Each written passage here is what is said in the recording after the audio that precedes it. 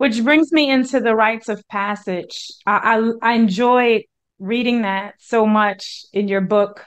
Could you talk about what you experienced when you became a young woman, I guess, getting her first menstrual cycle? What type of ceremony did you guys have? And then becoming a mother for the first time. Ooh, you don't ask small questions, do you? I think that this is what is missing. I grew up here in America. Mhm. And, culturally, there's so much going on. Where you're from, were you here, did you come from this place, Africa here? Were you original Native American? It's so much, right?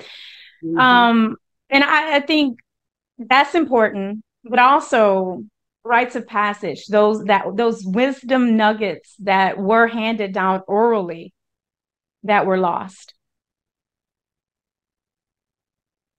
First of all, when I became a young lady, and I've lost you again. Can you see me? I could see you. I could see you. Um, I became a young lady very young. I think I was only 9. And it was my mother and my aunt. And it's very interesting. They take an egg and they take one egg and they break it and they show you what the inside of the egg looks like. And then they have a boiled egg and they will crack that open and they will kind of use that to help you understand that there's a great change that's taking place inside of you. You're also told that your womb is the most sacred place on earth, Yes, I and loved it's reading your that. responsibility to hold it sacred. One of the things you're also told that energy does not die.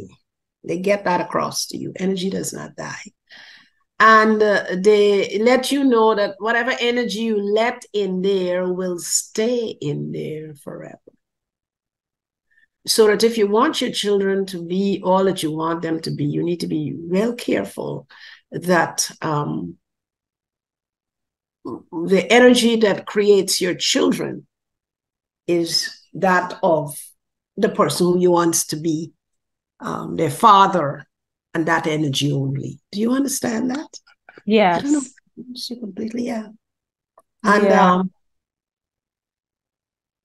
so there was that, and then they made me eat the egg, and then they washed my face, and they say from now onwards you will have to see the world through different eyes, which I didn't really understand. I was only 9. You will see the world through different eyes, and both my mother and my aunt.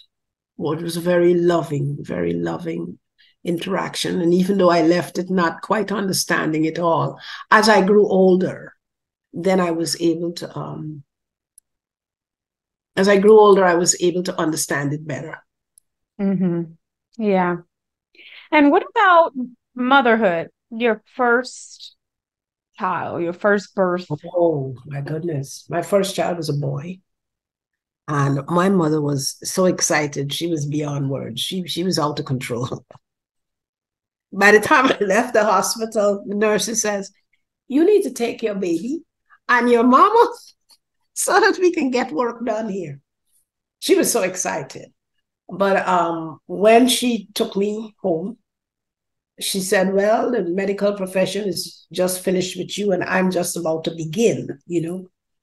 And then Mm. they use a lot of herbs and so on, and they put you in a warm bath, and they get to massage you, and anything that is left inside of there, get it out of there."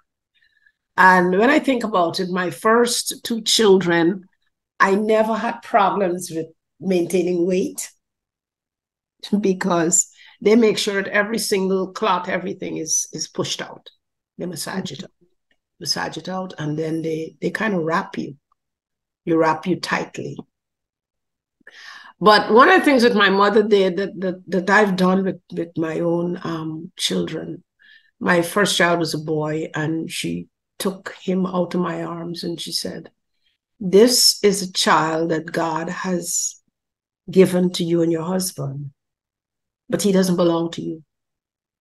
He belongs to the woman who will love him as much as you do, and long after you're gone, will continue to love and take care of him.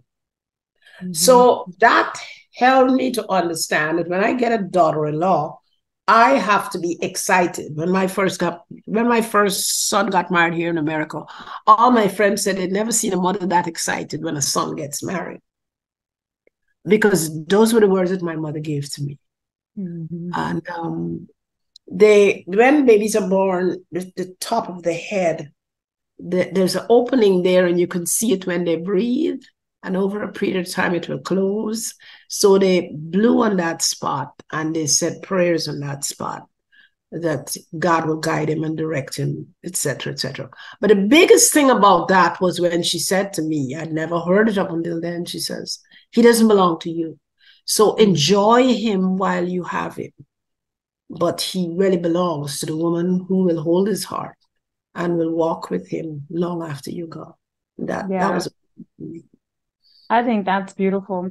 And you also mentioned the cord is the direct link to the prayers that's for that's right. your child as a mother. That's right. That's Yeah. right.